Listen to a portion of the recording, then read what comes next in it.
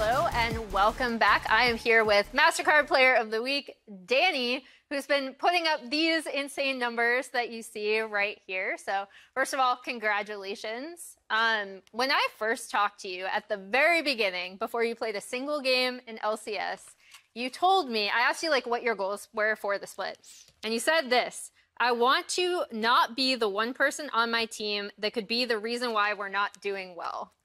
You've obviously vastly surpassed those expectations. So I wanted to ask you, what are your goals as a player now? Well, when I said that, it was when I was first coming in. And now looking back at it, I think that's a really bad goal, because being the person who doesn't lose you games is like nice, sure, but being not being the person who wins you the game can be really sad too. So that's like my new goal. I want to be the reason why we win games. And I think I'm like a win con for our team, but I think all of our teammates are like so good that we all can like do different things and be like try different styles with every person, and each one can carry. Like Impact can carry, Jojo can carry, Inspired definitely can carry. Like all of us have a time to shine. So I just want to be like one of the reasons why we win. Nice. I think you've already exceeded that expectation, but continuing it is also a very good goal. Tomorrow, going up against 100 Thieves, obviously, they're also a top team. We're especially looking at like the two top laners going up. How are you guys preparing for that match specifically? Versus 100 Thieves, I mean, I think we figured them out like really easily. We know how they like to play and how aggressive they can be, especially their bot lane. So we just got to take it slow. Well, thank you so much for taking the time to join me. And back to the State Farm Analyst Desk. Hello and welcome back to the State Farm Analyst Desk. No. Mark the Gremlin is taking this. Yeah, you were in that shot, Mark. Mark the Gremlin is taking this segment off. And again, we're lucky to have Bwipo here. He's going to help us preview the matchup all before you go and cast it, my friend. You're pulling triple duty here on the LCS with the interviews as well. It was great to hear from Danny in the Player of the Week interview and the update to his goals. But as well, his quick thoughts on how he believes they've already figured out 100 Thieves as an opponent. And quite obviously, EG is the team to beat right now. But there's a fair level of confidence for him coming in against one of his stiffest competition, I would argue. I agree. I mean, it's how it should be, right? If you're the first in the regular season, it would be kind of disappointing to hear that he feels like he's going to lose. So I'm happy to hear that there's confidence. I think confidence is where all good things start. Yeah. I would have enjoyed watching Emily navigate an interview, though, where he says, I actually just think we're going to lose. It would have been fun to watch that like, struggle. Well, okay, why do you think that? Emily, you did tip your cap, though, in that question to the fact that we as a desk are very much looking at the top lane matchup within this one. Obviously, Ssumday, Impact, within this year alone, top performers, but throughout their entire careers now, when we think about how they've played in the LCS, these are two of the best, two of the greatest. Yeah, so spoilers, we're going to be having some top lists come out to celebrate that we are in the 10th year of the LCS. And one of those was kind of top 5 players in every position. So I actually voted these two at the top of my top 5. Yeah, 1, 2, Impact 1 and Ssumday 2. So I think these are two players who've become staples of the LCS, and I just wanted to ask Bwipo what it's like going up against them. I think they're really strong players individually, and they're quite similar, actually. I think they play a very similar style where they make sure they're solid in the game, and then they really look to have impact and make differences in the mid to late game stages with teleport usage mainly. I think they play side lane really well. They have really great understanding of the game, and it's hard to really trump them in the basics. You know, you can't really smash them in lane early game or try to out-rotate them in the mid game. They're very smart players. They know what they're doing, and I think that they have the fewest weaknesses out of the top laners in the LCS right now. Yeah, and I think, especially since these players, both of them, are very selfless, a lot of the times they're the players that are playing weak side or will be committing resources like to the rest of the team. How important do you feel like it is to be that type of player? Or even just the idea of, like, people will always challenge Impact historically of being like more versatile, playing more carries, and he does that, right? In fact, on Ssumday's birthday, he played the Akali. But then, of course, like, the team needs him to, like, play more firmly like tops, like centric, or at least resourceless champions. So how do you feel about them? Do you want them to continue to play that style? I think that like having a carry angle as a top laner is something that's like granted to you by the team, or it's like it's not something that like you can create yourself. Like I think picking a carry top laner requires your team to fill in those gaps, right? Like you probably have a lack of engage if you pick a champion like Akali. Like Akali can't go in 1v5 and kill everyone, right? She needs space in the team fight. She needs to be able to get her spells off. And no matter what, you need card control and some kind of front line in order to create you that space to even look for a flank in the first place. So carry top laners in the traditional sense of like the Kayle, the Akali, like very squishy, high damage burst, or DPS champions, they're hard to find because everyone else in the draft has to give you that angle, that they have to give up their picks and pick something that's more suited towards you. Zooming out just a little bit, I kind of want to reference something you said earlier in the broadcast following game one, where you mentioned that you feel the best way to play the game is through mid and then to a side lane, and probably more often than not the bot side as opposed to the top side. When you think of these two teams, obviously both have tremendous rosters of players, you know, in all roles, but also two of the best bot lanes that we have. And we know that 100 Thieves from their winning ways, when they were LCS champions, a lot of it came from the strength of that bot lane. Same thing, we've got, you know, Danny popping off as well. Do you feel like one team currently plays better around the bot lane than the other? It's actually kind of hard to say. I think 100 Thieves does play better around bot lane. I actually don't think EG plays around their bot lane that much. I think that's actually unique about them, where Evil Geniuses is really good at just playing the map, and they do what's natural for them. They do what's natural for Inspired most of anything. That's like the #1 thing they focus on, is they make sure Inspired's in a great position to play his game, and everyone follows suit incredibly well on that. That's awesome. That's very, very cool. See, this is why we bring you on, Bwipo. Well, that's what I think. I love it, man. When I watch them play, like I jungled for Split, and I can tell very well they're very good at playing Inspired. Like when Inspired is not around, they make sure they back off. When Inspired is there, they go very aggressive very quickly, and I think that that's a great skill set for any team to have. Well then, we will keep a watchful eye on the jungle. I'm being told that it's time for us to say goodbye to you and send you on over to the caster desk. We'll talk a little bit more while he gets all set up over there. With Kobe and Captain Flowers for the cast. Enjoy it, my friend. While he makes his way, we're going to get a word from JoJo on what it's like to lane against Abbedagge. I mean, I feel like people talk about Abbedagge's laning being bad or something, but I feel like his laning is better than most of the mids in the league. He actually tries to do something, you know, instead of like other mid laners just not doing anything, taking 0 risks, and just giving prio. I feel like he actually tries to do something, which I think is, you know, better than most mids in the LCS. So. You gotta look out for the guests, right? You gotta be a good host. Yeah. Hey man, I pride myself on having one of the most. Wait, are we? I don't know if they can hear us. Oh, hey, is that us? Are we live? Are we back? I hope so. Mid lane. Let's talk about it. Captain Flowers is clearly hyped for the cast, and we'll get you out there as quickly as possible. JoJo, Abbedagge, though, obviously, the first time around in this matchup was pretty funny, right? That's if people remember there was the LeBlanc Ahri matchup, which kind of went a little askew, for lack of a better word, early for JoJo.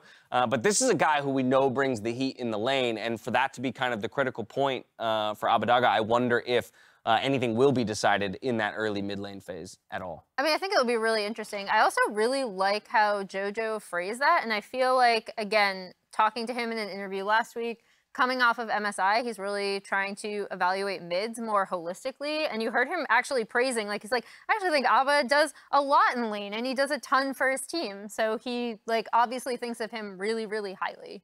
And I think it's just worth noting that he is a player in JoJo who will take the skillier, more difficult matchups. Just yesterday in the game, he was like, oh, this is a really good Swain angle, and he's like, pick me the Akali. And he goes like 50 CS up. And so if he's praising Abbedagge's laning, then it speaks that it's better than maybe it's shown on stage as well. It could be a lot of times informed by what's going on in scrims, and maybe JoJo feels like, hey, this is a guy who actually contests me when I go for this aggressive stuff. Yeah, in the past couple of weeks, I feel like the first 2 to 3 weeks, a little bit, was mostly when the criticisms came in with Abbedagge. But like, it's definitely been him either going even or putting a clinic. So I've been really enjoying Abbedagge's laning, and I feel like as a whole, the team is on point. Yeah. Actually, this may be dangerous, Dash. What might be dangerous? I have faith in 100 Thieves. You're predicting them to win? You're already going there. I am going straight. So hold up, Brad, because I have a lot riding on this match. Okay. There's a lot riding on this match between me and Jack. Okay.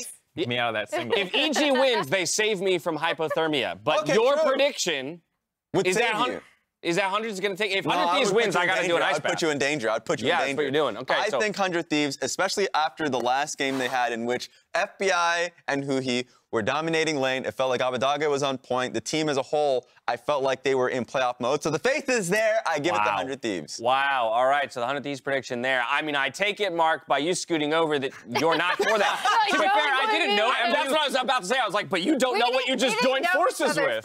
We did not know, but I assumed if she said 100 Thieves, I'd have to like go back up there. Yeah. So I guess, Emily, what's the call? Since we know where he's going, we know he's not with 100 Thieves. Oh, yeah, I said EG, just because I think regardless of what 100 Thieves want to do, I do think that EG have just overall been playing the map better. So even if, you know, something happens in the individual laning, I have more faith in their mid game. Yeah, I believe in 100 Thieves a lot, but I just believe in EG a lot more. Okay. Fair enough. Fair enough. Mark and Emily want to see me freeze. Or no, don't want to see me freeze. They believe in me. Raz wants to see me freeze. That tracks with everything I know about him. The fans also should want to see you freeze. Yeah. All right, that's enough out of us. Flowers, Azael, Bwipo, take it away.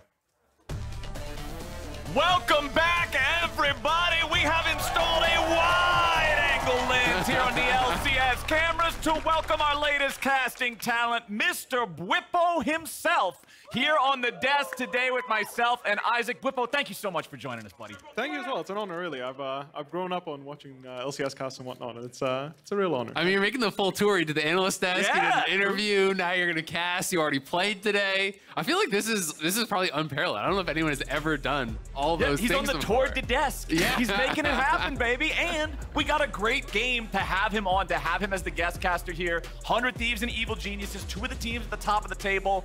Bwipo, what are you expecting for this one? What are your thoughts just coming into this? So the first thing I look at is the Gangplank priority difference. So 100 Thieves hasn't played a single game of Gangplank, and you know, community loves harping on how broken he is. And with that in mind, it's going to be very interesting to see where the priority is going to be at. He's not going to get banned and not picked yet, but going to be interesting to see if 100 Thieves picks him up for the first time to split. Yeah, it's interesting. It almost feels like he's daring him a little bit. You know, taking the Gnar blind. That's something, you know, people are pretty happy playing the GP into the Gnar, it feels like.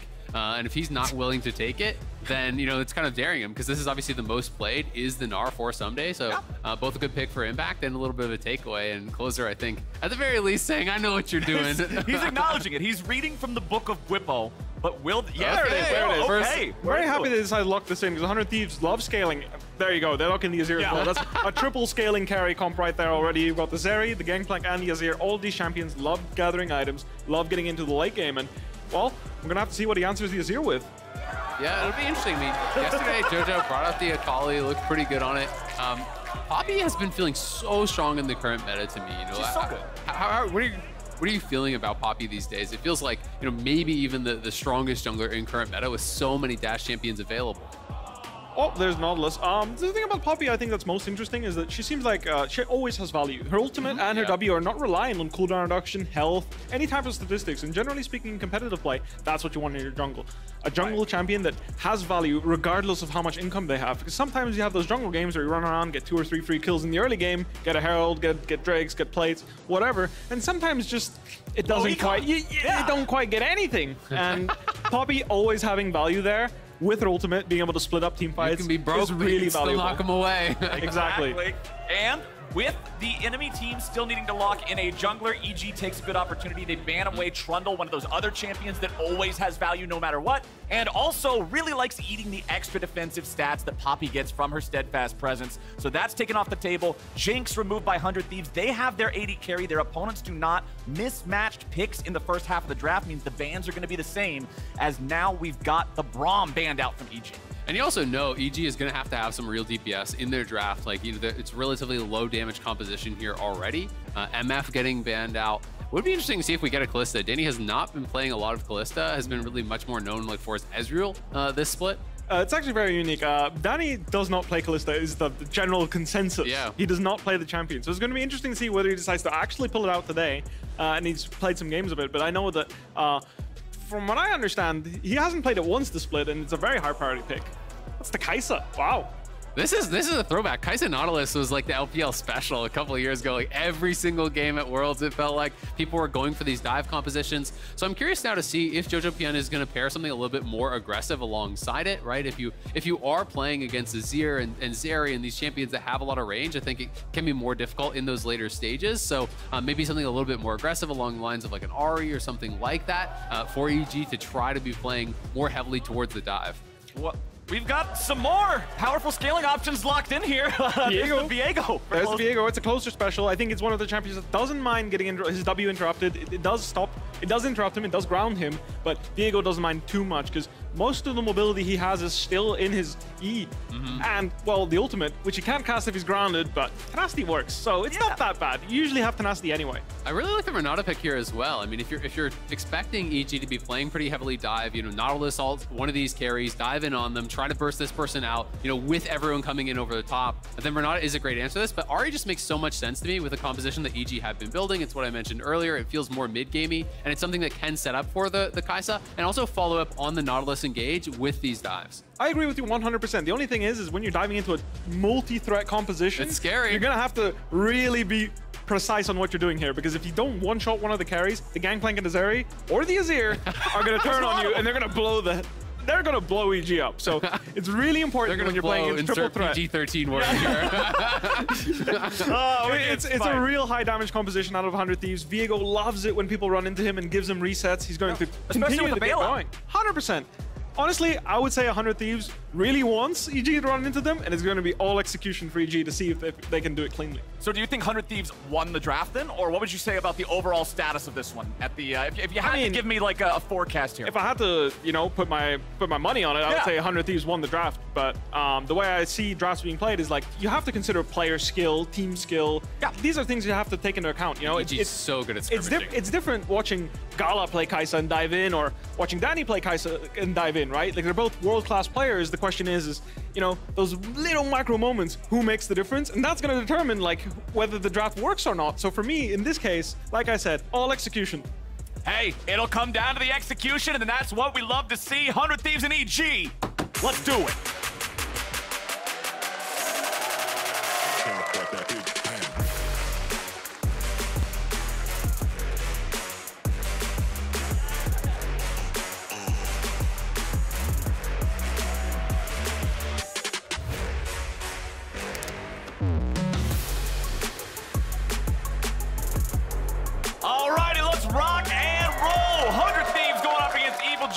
For all of y'all that might have missed the draft and are only just now joining us, we got Bwipo here for the TriCast to bring us all the action. And speaking of the action, Bwipo, where are you expecting this early game to lead us?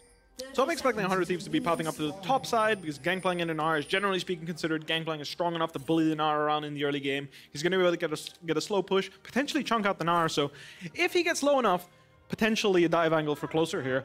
That said, usually people are aware of this, so it's a pretty stale early game in the bot lane. I think that the Zeri pick is considered to be a neutralizing bot lane champion. She doesn't really push her advantages, so even if you pair her with the Renata, it's more so for the scaling properties to make sure that Zeri gets to the late game rather than to smash the lane bot lane. So both junglers pathing up the top lane.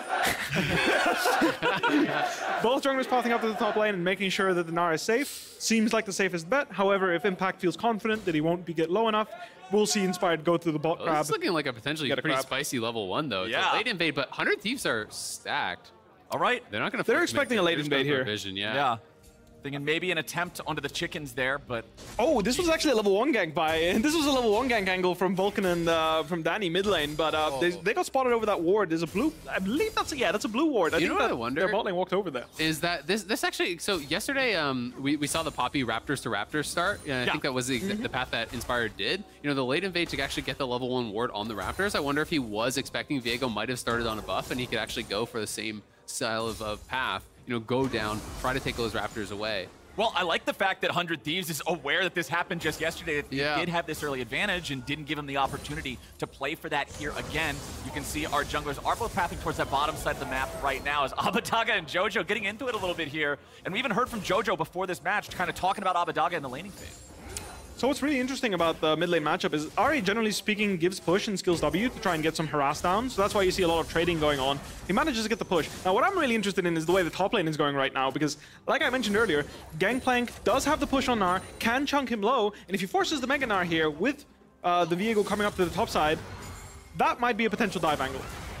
Oh, I do love myself some early game dives if they work. You can see Closer still down here in this bottom part of the jungle, walking into the river now, but not choosing to go for any sort of an invade just yet. Of course, Evil Geniuses are still going to have the information there. That ward that was placed before the jungle camp spawned only just now expiring. And you can see how far towards the top side Jojo was playing. You know, obviously had vision that Closer was coming through the bot side, wasn't really at any sort of a risk, so Closer not wasting any time, saw that Jojo was hugging towards top side, realized he's been spotted, and he's just going to continue clearing.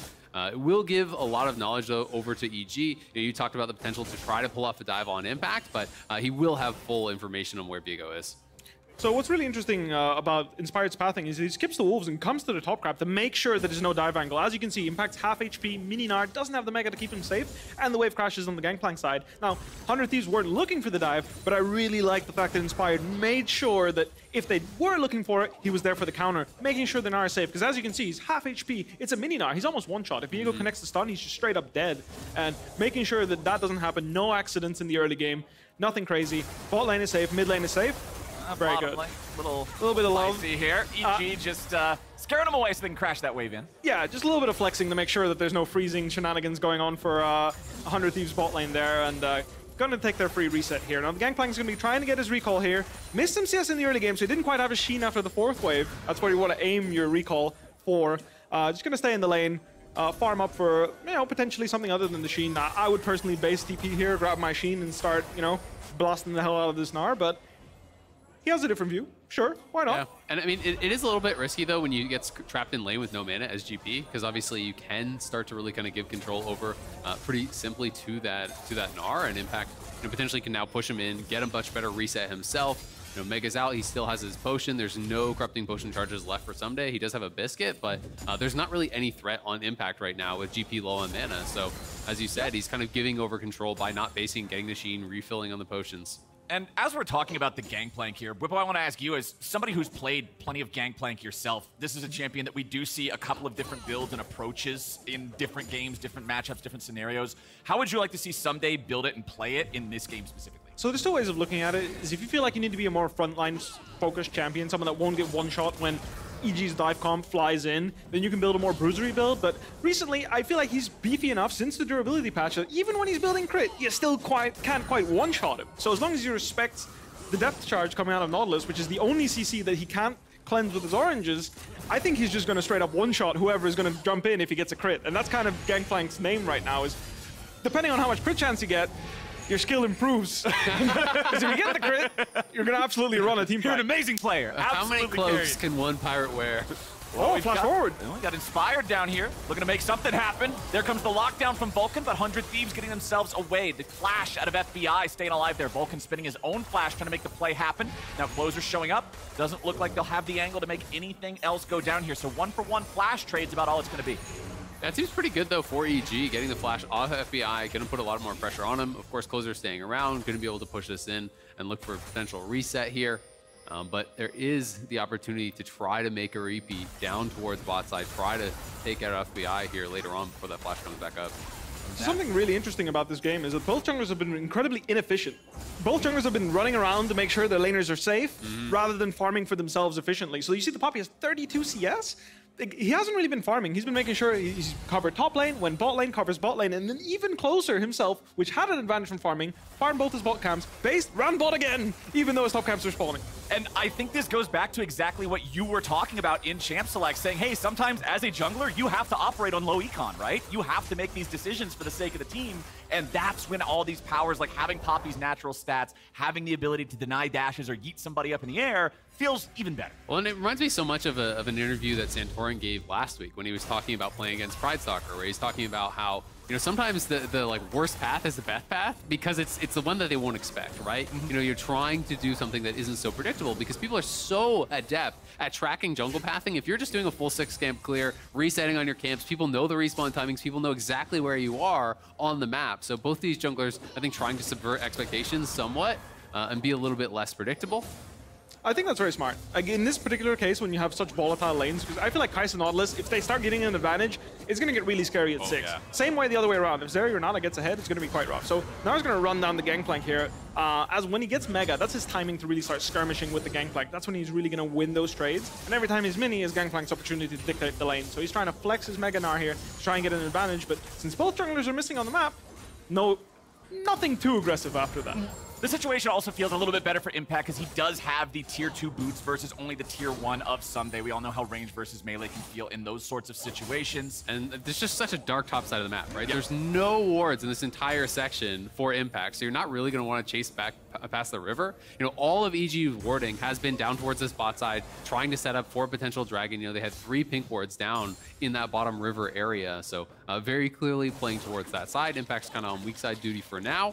But GP going to be pretty happy playing in that situation as well, you know, for cross-map ultis. Oh yeah, absolutely, when you're looking for the ultimate. But when it comes to the 1v1, Gnar is a champion that really tries to play in sustain. He doesn't have a resource bar other than his rage bar. And what's interesting about Gnar's resource bar is it actually heals him. The max health he gets from turning Mega stays when he goes mini again. You gotta love that infinitely sustaining lane state, unless you're laning against it, of course. Then it might be a little bit frustrating in those types of moments. But I like the fact that you bring up the dragons and the vision from EG, Isaac, because we have seen a couple of these in recent games here just this weekend. Very early Drake takes 6-minute, 7-minute Drake. This time around, it's not happening. The first neutral objective aggroed is actually Closer going after the Rift Herald here, but EG not willing to just let it happen. This is looking like a full 5v5 setup onto this Herald here. They're calling it Gnar just popped his Mega, doesn't have Mega. That's why EG's looking to contest. Oh, Inspired had 2 smite charges, so he actually used his 1 smite charge to upgrade the smite, so he could contest because he was on the undeveloped smite there, and he saw Closer did have his challenging smite, so now they both have the 950 smite. 100 Thieves going to back it up and actually give that away, but that's a clever play, I think, from Inspired. Very much so.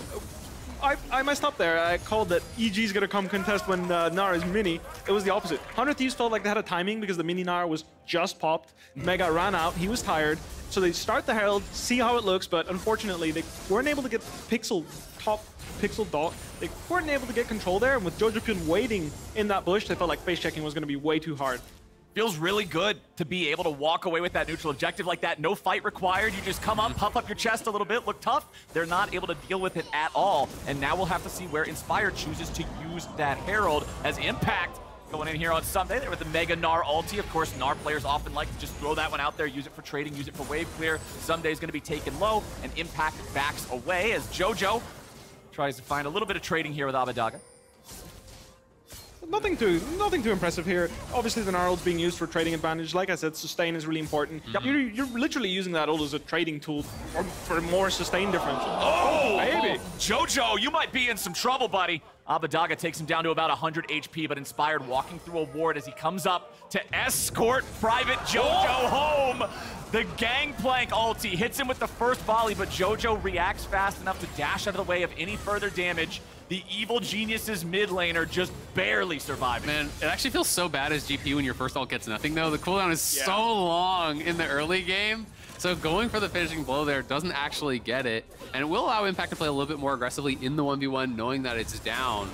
But so far, so good. It feels like 400 Thieves. You know, you talked about the heavy scaling that they were drafting for Bwipo. You know, Zeri, Azir, GP, and they're up 500 gold. There hasn't been a lot of action, which does feel like it favors them. So there's a little bit of a CS lead in the top lane, but this is the thing about Gangplank that makes him so powerful is CS leads don't translate to gold leads because he makes so much free gold. Once he reaches Trinity Force, he also reaches a point where he's one-shotting minion waves from super safe distance. He has the oranges to cleanse any potential threat from dives. The champion is just incredibly safe and scales like an absolute monster, so even though a 10 CS lead is nice, it's not significant enough for Impact to really make a difference in the game. Like, significant advantages is different from having an advantage, right? Like, does 10 CS mean anything? And in this case, in the Gangplank Gnar matchup, it really doesn't. Great play from Ssumday, finding a base as well against the Gnar, because now he's actually going to have the pressure in the lane as well. So this 10 CS lead is slowly going to get smaller and smaller. It's really great play from Ssumday in this matchup. Oh, 3v3 bot side. FBI going to be your target at the start as Danny has to try to get away. Inspired not going to get a whole lot done there with that ulti. Renata Glasc ult fired off now as Shelly makes her way into the turret. No one really low off of that one, but back here in the mid lane, we got Jojo in trouble again. Abbedagge is absolutely slamming winning this 1v1. Again, Jojo getting away with so little health there. The skirmish on the bot side felt like it was mostly just EG fighting to get the Herald in for the crash. They are able to get it and get that gold, but you know, EG did not take any really early dragons or anything, so there's not a lot of pressure on 100 Thieves to actually fight them. 100 Thieves, I think, are pretty happy sitting back and farming, and it's going to be on EG to try to force their hand with these objective takes, with these objective setups, but really you don't have to care until third dragon, which is still a good 8 minutes away. 100%. I think what's most interesting is how well the junglers have been matching each other and how well Abbedagge has been using that to his advantage. As Impact trapping in the bush, he's trying to get a little bit of an advantage, but unfortunately he still hasn't based. You see in the inventory, Ssumday's up like what, 1,500 gold up on the Gnar. Like, unfortunately, Impact isn't strong enough right now in order to squeeze any leads out further. So what's going to end up happening here is Gangplank's going to try and get a base off for his Trinity Force. And at this point, as you can see, 2,300 gold in the bank for Impact. Spending your gold is really important when you want to push a gold lead. And in this case, Impact hasn't yet. So Ssumday doesn't really feel any pressure, even though he's a little bit behind. Right, it's kind of another part of what you were talking about earlier with those CS leads not actually being gold leads. Well, gold leads don't matter until they turn into item leads. Gold in your pocket does not make your character any better at combat, and so Impact stuck up here with a Dorian shield and a pair of shoes, not exactly frightening to the Pirate, who, as you already touched on, can farm so safely, so effectively. It's just not that big of a deal. Ssumday setting down the barrel, can blow that one up. Back here in bottom, things are pretty close, pretty even still, but my eyes are on mid lane as Abbedagge has found Jojo nearly twice now, has never been able to seal the deal. 13 minutes in, we're still 0-0, no kills on the board for either side. And Abbedagge had been getting criticized a lot for his laning phase, but we heard Jojo in the interview before the game, you know, talking about how, hey, he actually thinks Abbedagge is a good laner and that he is trying to make these aggressive plays in lane and really fight for prio, and we have seen that quite a bit. So what's really interesting about the mid lane matchup in this particular game is, even though there's not any CS lead whatsoever almost on Azir's side, he's almost a full level up. If you look at Azir, he's already level 10. I checked the experience. Jojo hasn't hit level 10 yet, and Abbedagge is nearing level 11. Yeah. He just dinged level 10. Abbedagge is almost level 11, so he's got a full level up on jojopyun. And why this is very important is because a level is about 600 gold worth of experience. It's a lot. Like, one level is 600 gold. That's a lot of money. And I also think that, hey, that's the reward that you get for chasing him out of this lane twice, right? Yes, it does feel bad. You talked about, like, the Gangplank ultimate not being able to get it. Jojo walking away with 50 HP. Yes, it feels bad, but at least you are getting that EXP advantage, that reward in some aspect. And there it is, Abbedagge level 11. As soon as he gets it, as soon as he gets the chance, he goes right in. Flashing over the wall, and first blood to the Emperor of Shurima. Beautifully played. Flashing ahead of time, knowing that he has the WQ. He doesn't try to WQ over the wall, greed his flash, see if he can get the kill. Hell no, he flashes over the wall, knows that if jojopyun tries to flash, it's going to be too late because he has the range to WQ. Because that's the thing about Azir, is his soldiers are really slow. So when you queue forward with your soldiers, you're going to want to make sure they go the shortest distance possible to be able to connect the slow and then finish him off. So really well played. Also, catching him on the tip of that Emperor's Divide. Quite impressive. Yeah, barely getting him there with the engage. As you said, Abbedagge, you know, committing the flash early. Closer, of course, you know, coming in. They go in, they get him knocked in. They aren't able to land actually the Viego stun. It was pretty well played from Jojo. Lands the charm on Closer, trying to get away, but the flash follow was there. Even with 3 ult charges and the flash from Jojo, can't create enough space to actually get out. And, hey, they get that second Drake, so any chance of having these early soul points, early big Drake fights that demand some sort of a response, those are nowhere nearby for either side. And now, having said that, I gotta ask you guys, where do you think we're gonna really get that first big team fight then? Because this has been a very slow game in terms of PvP, and there's no Dragon Soul on the horizon anytime soon. I'm looking at third Drake. Like, not even fourth, honestly. Like, the fact that there's a one-to-one in Drakes is 16 minutes. They're giving up another Herald here, or at least they're investigating. They have a ward here. This is what I like to call it, like, you're sniffing around. You know, you're having a little whiff of the enemy team, you know. Anyone making any mistakes, you know.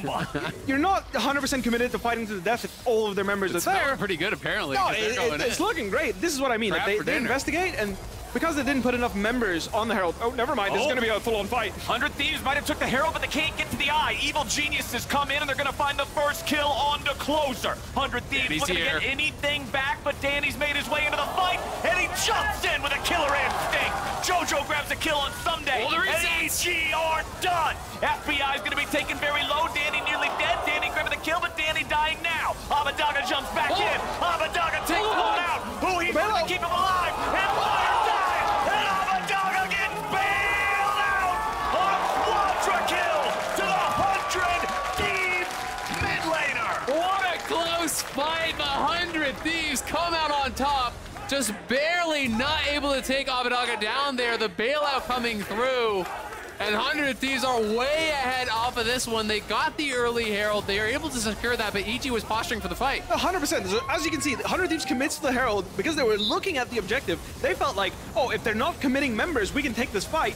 However, EG was like, wait a minute, they're contesting?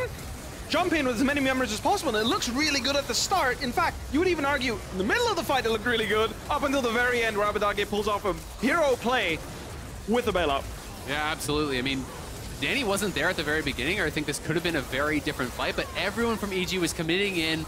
3 members, going in over the Azir while trying to finish them off, but Abbedagge playing this out so well. The bailout coming back up split second before he gets hooked there. They get the kill onto Inspired, so he gets the reset, and Vulcan with no mana, no shot to actually finish off the Azir there. A quadra. His close is like, good job. Hell yeah. He died like 40 seconds before the last before Vulcan died there. So he's like, hell yeah, he's spectating. He's having fun. He's loving it. That's the most common pro player role swap is from pro player jungler to a cheerleader after you die, in the middle of the game. Hey, somebody's got to be in the front lines, hey, right? Somebody's got to be the first one dead. But beautifully done there from 100 Thieves. An incredibly close fight. I'm happy to caster curse that one and immediately ask when's the fight going to be, and now we have a fight. This game just exploded, and it's 100 Thieves sitting on a 2,000 gold lead because of it. Honestly, I think that's something that 100 Thieves does really well is like they try to investigate, looking for a stun here, nothing really going to happen here. He just wants to make sure that FBI doesn't feel too unsafe pushing this wave in. He's going to crash this wave. They're going to try and see what they can do with the Herald that they picked up. I actually don't know if anyone picked it up because it was up. I think it expired. I think 100 Thieves got chased off of it. That was a whole fist fight to the death, so no one actually managed to pick it up, but 100 Thieves did get the kill credit for that. So what's really interesting about this game is 100 Thieves draft has way too much damage. We're trading sides right now. Vulcan's looking for a dive bot lane. As they're going, let's see. I don't know if they have damage to kill this guy. I don't think they do, by the way. Ssumday just seems completely unimpressed, unafraid, unaffected, or is he? It'll be a 1-for-1, but a 2-for-1 now as Abbedagge is going to clean up the side of fries that came with that main dish. Oh, he's taking a 1v1. Now I got Closer looking for Danny. Danny's going to have a tough time with it. Closer going back in there with a Heartbreaker, gets the stun. Danny did his best, but Viego versus Kai'Sa is a tough one. Red Smite nerfs can't come in. Can't come in any sooner. Right there. It's exhaust. It's all the above. It's all of the above. It's a heal, ignite, exhaust, everything you want. Poppy will use to save the mid tower for a little bit. Is going to live. Scary. Fired. Okay. All right. Manages to walk away. Knows. I think Zeri will actually ult it there. Yeah. Looks like they're going to lose the tower probably anyway. I mean, I guess we'll see how. Okay, they're going to TP back in to try to hold this mid lane tier 1, but things are getting rough for EG. And they try to pull off that dive bot side. That gets thwarted. Top lane, they are going to take that tier 1, but Abbedagge is pushing in the bot lane, and no one's here to answer this. They're also setting up for the dragon, so it looks like everything is kind of going in 100 Thieves' favor. 100%. 100 Thieves playing really well, keeping track of where Inspired is almost, because honestly, EG, without Inspired in the bot lane, going for the dive onto Ssumday looked like a total blunder. Yeah. They didn't even have enough damage to kill him as 2 people, and they still went for the play. So definitely a big blunder there, looking for that play, giving Abbedagge another 2 kills, and then a fantastic follow-up by Closer, looking for Danny, because you know the Kai'Sa is going to try and get her ult off to get in there. How are you feeling about the Ravenous second here from Ssumday? It seems like it's terrible. You're not a fan. It's straight terrible. up. If you want cooldown reduction in your build and you want damage, you want both, please just go Quick Blades. It gives you still the crit chance. Gangplank's crit scaling is absolutely disgusting. It's like the best crit chance scaling champion in the game, and you just don't have any excuses not to build it unless you're going for a straight up beef bruiser build, something like a Hull Breaker into Sterax. You're just stacking health, stacking resistance. Yeah, if you're going for the type of bruiser build in that sense, then I can see it. But the Ravenous Hydra Serylda's build that I've been seeing, it just doesn't make sense to me. Gangplank scales well with cooldown reduction, sure, but you've got Quick Blades as an option to give you 30 ability haste straight up, and that's like about as much as Serylda's plus Ravenous Hydra is going to give you with 40. So I'm personally not a fan. I also don't think that the Tiamat or the Hydra has such great interactions with Gangplank that, you're going to get the multi-AoE that you're dreaming of. Right. If you get a crit, it just outperforms any of this. And even if you don't get a crit, the items are still worth building, because at some point you're going to reach 60, 80% crit chance, and then items like Infinity Edge are just straight up disgusting. Being able to have IE in your build is just so ridiculously strong for GP. I mean, 1 crit barrel in the late game is game deciding, right? It can be. It always can be. And that's the thing. Like, you're forcing the enemy team to play around that. Now, the thing about Gangplank, and this is why he's still a first pick, even though people aren't building him crit, is he has so much crowd control in the amount of slows and the effectiveness of his slows. His Death Daughter, the ult upgrade, straight up 90% slow, I believe. It's like 80-90% slow. His ultimate, I think, is a 30% slow, constantly in an area, and his barrels, they scale up to 90% slow, all making it so that if you get hit by a barrel, even if it doesn't crit, it hurts, but it just, your champion can't move. It's like getting withered by Nasus on an AoE scale. It's so difficult to play. It demands a flash out or some sort of save from your teammate or something. The zone control is just so powerful as well, right? Like, even if you're not getting hit by the barrels, having to play around them. Oh, yeah, like, 100%. If a team with GP has control around Dragon and you're trying to enter through barrels, things like that are incredibly difficult. 100 Thieves pushing in mid, trying to get vision control here around Baron, trying to move into the enemy jungle a little bit. And with Azir, Zeri, GP, like, they can kill this Baron so fast if they get an opportunity. 3 minutes on the Dragon is going to mean that the Baron's going to be like, it's going to be, like I said, a sniff, you know? Like, 100 Thieves is going to drop their control there. They're going to see, you know, like, maybe we can start it, maybe we can't. We'll see how it feels. But right now, they're really looking for those third item completions, because that's really when Azir's going to come online. You see the large rod, straight up prepping them for the death cap. Infinity Edge onto the Zeri. That's where they're going to feel like they're going to decide the game. And it's However, so scary, man. Oh, it's so scary when they get there. The most interesting, and I think the biggest X factor, is going to be the Mega Gnar. Yeah. Impact finding a huge flank, getting multiple people into a wall, potentially setting up Danny for a, you know, one of those patented pentakills, hopefully, is going to be what we're going to be looking at in order for EG to come back in this game, because it's going to be really hard for them to fight straight up 5v5 with so much damage on from so many different angles, really. Absolutely. I mean, I'd also add in Inspired, right? Poppy does have that ability to be pretty game-changing, right? If you can eject the Azir or the Zeri or the GP from the fight, you know, and have an odd number fight, that can be really, really big. But EG's comp, it feels like it's so heavily execution-based, right? They've got to play these fights perfectly or they're going to get slaughtered because they're outranged so heavily. You know, Kai'Sa cannot play front to back against this type of a team comp. Azir will murder you before you can even get in range to auto attack. So, you know, they have to have perfect engage, get that set up to be able to find those initial kills. But that's really difficult through bailout and the Renata ultimate and GP ult for the slows, like all of these things that are going to create space for the 100 Thieves carries. I think that's the hardest part about this game. There's no cleanse on Danny, so he's going to have to navigate through Azir soldiers, through the Gangplank ultimate, through the Renata ultimate, as well as the fact that even if he manages to do that, that might not be enough. Killing one carry is not enough. They have so much damage. Even if you jump on Abbedagge and finish him off, the Gangplank and Zeri, they're still really strong in this game. They're going to be able to turn a fight around. So, looking at EG's comp, they've got two X factors. It's the Gnar ult, and I forgot about this one, but Poppy ult's a hell of an X factor. You can do some crazy stuff with this one. So, looking at how Inspired's going to split up 100 Thieves can decide the entire game when they go in together, because that's really what they're waiting for. They're waiting for an opportunity. They're waiting for a deep ward, a potential flank angle that 100 Thieves aren't thinking of. And that's why 100 Thieves is really good at this. They're just giving up everything. They're giving up the space. They don't care. They're scaling. They know what 3 items. They have absolute confidence that a 5v5 is going to be in their favor. So put yourself in EG's shoes, right? You're playing the Gnar, your impact in this game. You know, what are the key things that you're talking about then to try to find that setup, knowing that it is so difficult? What are the angles you're looking for, or kind of the kind of triggers to start a fight? I think the first thing you need to talk about is item spikes, is when are we strong enough to fight? As the hook comes down on the closer. Oh boy, closer trying to get himself away from this one as Inspired goes in, removes the Zeri from the fight. However, the fight has already ended. Closer is able to escape. I like the attempt from EG there, but they didn't have the damage to finish off the jungle. And Danny has no flash now. You know, flashed very preemptively. I'm not sure if he was worried about Abbedagge or someone actually coming in on him there, but no flash on Danny is going to make his job to navigate this so difficult. Mega Gnar is expiring, and 100 Thieves are going to want this fight. Ssumday, the one who's able to lead the charge there, he can face check into these charms pretty easily because of the fact that he can eat the oranges and get rid of the CC. 100 Thieves now moving up. Closer's back to full HP thanks to the health that he got from just taking the chicken camp. No big deal.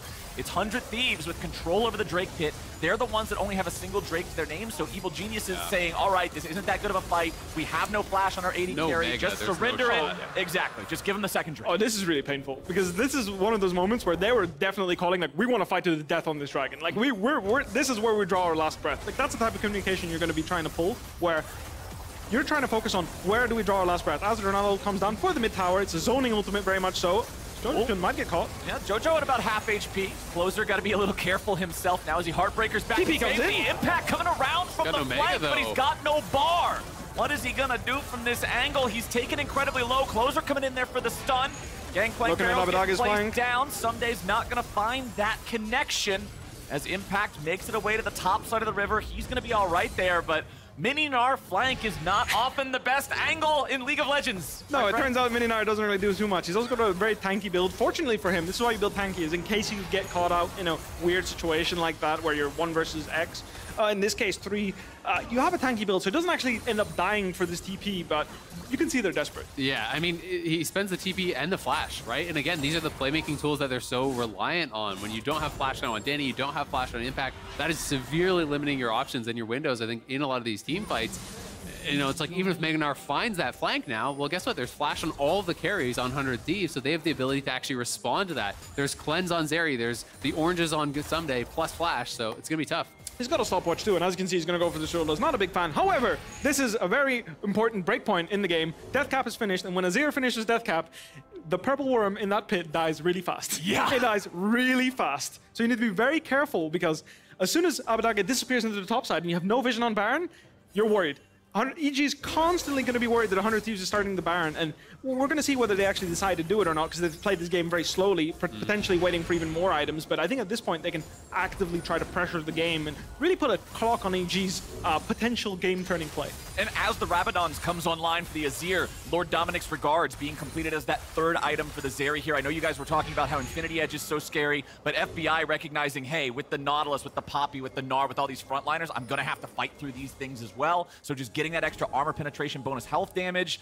The carries are now officially online. We always talk about 3-item spikes. Gentlemen, we are there. We are absolutely there, except for the Void Staff. So this is the interesting thing about League of Legends, is where tank items don't scale. Because of Void Staff, because of Lord Dominic's, because of Cyrilda's. That's the thing about the Gnar build that Impact's having, is it doesn't scale very well, because once those penetration items come in, which already 2 of them are almost completed, a third one's going to come in with the Void Staff for Abbedagge, he's really not going to be tanky at all. So he spent all of his gold that he gathered farming in the side lane, trying to be a tank, but ultimately just getting one-shot by Azir and Zeri. Well, they're looking for this play. Yeah. No TP on Jojo, so he's very disconnected. Impact's really going in here looking for the enemy support. Huhi's going to be taken low, but the bailout might be able to save him. They can't get the kill in time. Vulcan takes kill number 1 here for this fight, but 100 Thieves are still looking to find something in return. Nice interrupt there on the steadfast presence. Abbedagge jumping in, seeing if maybe he can grab one of these guys. Vulcan's the sacrificial lamb. Abbedagge is godlike. Support for support. 1-for-1 trade, but 100 Thieves aren't done. Closer with the stolen Nautilus body, still looking to go a little further, but EG have ended the They can go to Baron. I mean, you know, he's actually going to have to cancel his recall to avoid that Void Seeker, but they can potentially move back towards Baron. They have enough health. EG has some really low health bars there. Inspire went back to base to heal up. FBI gets charmed though. Oh, FBI getting out of the CC, and it's going to be Impact who pays the price. Danny's in the back line, and Danny grabs the enemy AD, but he dies too. Jojopyun, he gets caught out. Closers grabbing the kill on that one. 100 Thieves, 3-for-1 there. Feels good. That's what I was talking about. Even if you manage to snipe FBI out there, great play by Danny to follow up. He holds his Kai'Sa ultimate until the very end, jumps in with the killer instinct at the very end, snipes FBI, but it's just not enough. Ssumday has too much damage. Abbedagge has too much damage. Like, there's still too many threats on this composition, and that's going to secure 100 Thieves the Baron play. This is the desperation I was talking about, where Impact sees a great play, manages to snipe out huhi. 1 versus, I didn't know how many. He didn't know how many. He probably didn't have any vision. He just felt it, and a fantastic play on him to not panic here. He actually commits to the fight. He calls, I'm going to take the fight here, even though Jojo is very far away, manages to get the pick. But then, unfortunately, Evil Geniuses feels too pressured in the game. There's too much scaling on 100 Thieves' side that they feel like this is the best odds we're going to get. It's a 4v5. We have no TPs. Like, there's nothing really going on. That's why Vulcan hooks back in just to try and see if he can get anything done. But unfortunately, 100 Thieves is too strong. And these fights are just so difficult because against Zeri, you know there's not really a way you're going to get fully out, right? Zeri's starting to stack with the ulti, chasing you down, can E over the walls. So they try to go back in and turn on these plays. If Impact had Mega here, maybe, but the bar is not charged up enough. He tries to go in and follow it up. Danny flies in, does at least get the 1 kill, but EG lose so much. They lose the Baron as well. Azir already at the death cap, now has, you know, pieces of the Void Staff. Like, he's a full item ahead of Jojo. He's just so far ahead. 2 levels up, full item up. He's having a game of his life, honestly. Like, this is straight up what you want your Azir to be, right? You want to be a monster DPS burst machine. Like, at this point, he's a burst champion. It's been a pretty incredible mid-gap this game. Oh, Abbedagge now trying to get back to safety. Maybe I spoke a little bit too soon. Bailout coming out. Abbedagge can't stay alive through that one, but they barely keep Danny on the board. He's going to be taken low, but it's already 2 members of 100 Thieves of EG, excuse me, that have bit the dust. The remaining 3 try to get out, but Huhi, Closer, and Ssumday continue the chase. Closer's got the stolen Gnar body still, not gonna find the boomerang there. Bottom lane, the minion wave's already in position. 100 Thieves are gonna get 2 inhibitors off of that one. We're gonna see if they're gonna look for an end here. It's a potential angle in my opinion, but they might just play it safe because they feel good. No, there it is. They're gonna look for the TP with the Azir in 25. So the thing is, this is gonna be a straight up 4v3 until everyone respawns, and then it's a 5v5. Yup, first Nexus one turret. Power. It's already gone, my friends. Huhi, the only one low. The other 300 Thieves players all at max HP here for this one. Inspired, Danny, and Vulcan have got to try to keep these guys away however they can, but it is so damn difficult. Vulcan now having to back up. Inspired having to back up. He goes back in. The Nexus is under fire, but Vulcan's dead first. Inspired and Danny try to fight, but fight they won't. And it's 100 Thieves putting a second loss on EG's record. A huge win for 100 Thieves. Very well-controlled game here. Abbedagge was massive for them. After that Quadra kill, that huge fight around the blue buff, it felt like it was all about the Azir. And as you said, Bwipo, even if they can knock out one of these carries, you know, they got that kill mid lane on the Azir, but so much has to be committed to do it. Once Danny's pushed out of the fight, they have no damage left in the composition, so the Zeri and the Gangplank just run them over. Fantastic use of the bailout here. Both times, Abbedagge got so much more extra damage in the game-deciding fights thanks to this bailout, and as you just agreed with me, there's too much damage on their composition. So if anyone gets too fed on that comp and you have to focus him, the other 2 are still there. And it wasn't like Ssumday and FBI were weak either. They were farming out equally, and well, that's all she wrote for EG for this one. And when I asked you in Champ Select, you said, well, if I have to put money on the table, I'm saying 100 Thieves won the draft, and I've got to agree after seeing that, man. Like, the Renata combo with these carries, even if bailout doesn't save you, right? Like, we got to see it get the save on the Azir. It didn't get the save that second time there at the very end, but still just the damage opportunity that it affords, clutch. On EG's side, however, I love the X Factors. I'm personally, some people might consider me to be an X Factor player. I love taking champions that people consider to be, oh, they don't scale well, they don't do anything crazy, but making people change their minds of like, wait a minute, when this guy plays it, that does a whole different thing than I would expect. And I really love the Poppy Kai'Sa. Like, I like the dive comp. I like the idea. Into the Zeri, however, one of the safest champions. Not so convinced. You know, they see the Zeri first pick and they think we're going to just murder her with the dive comp.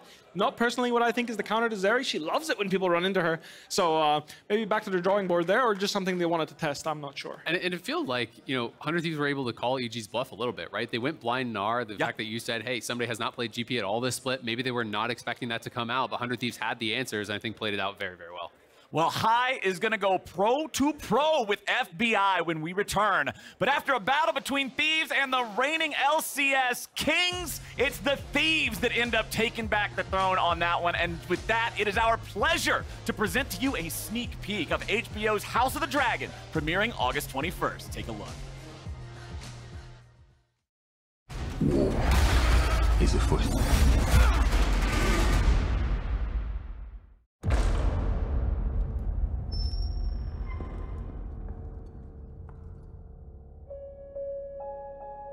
The dream, it was clearer than a memory.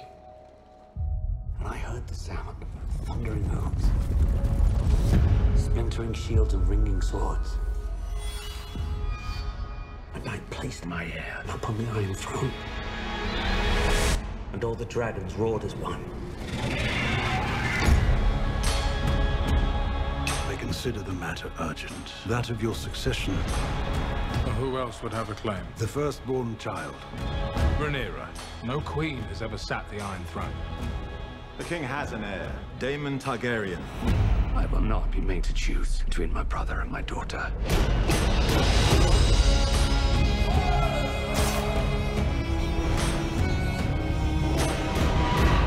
Rhaenyra's succession will be challenged.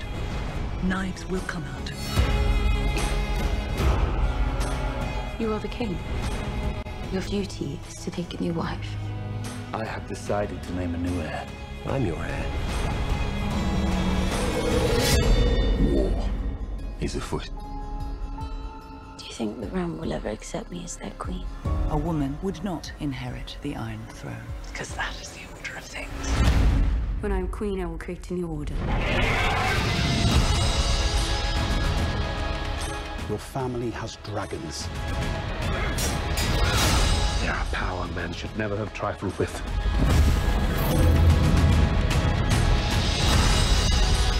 If If Rhaenyra comes into power, she could cut off any challenge to her succession. I am to inherit the Iron Throne. She will block my way. Our hearts remain as one. Oh, our hearts were never one. Have you never imagined yourself on the Iron